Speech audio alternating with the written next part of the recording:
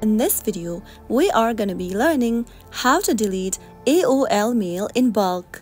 To delete AOL mail messages in bulk, you can simply follow these quick steps till the end of the video. Open up your AOL mail application first.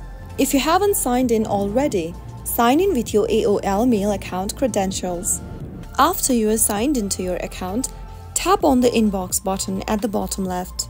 Select the emails according to date. If you tap on the circle appearing right in front of today, you will be able to select all of the messages that you received today.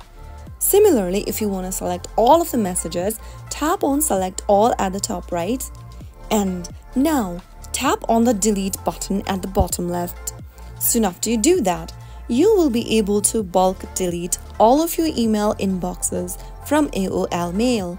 Now the deleted emails are moved to the trash folder. You can now go to trash and delete the emails from trash as well. But if you want to leave it as it is, the emails inside your trash folder will be deleted in 30 days automatically. So that's how you can easily bulk delete an email from your inbox on AOL Mail. If you found the video to be helpful, go ahead and give us a thumbs up. Don't forget to subscribe to the channel by hitting the subscribe button.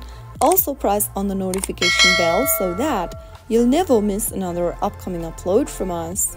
I will be back again in the next video. Thank you for watching.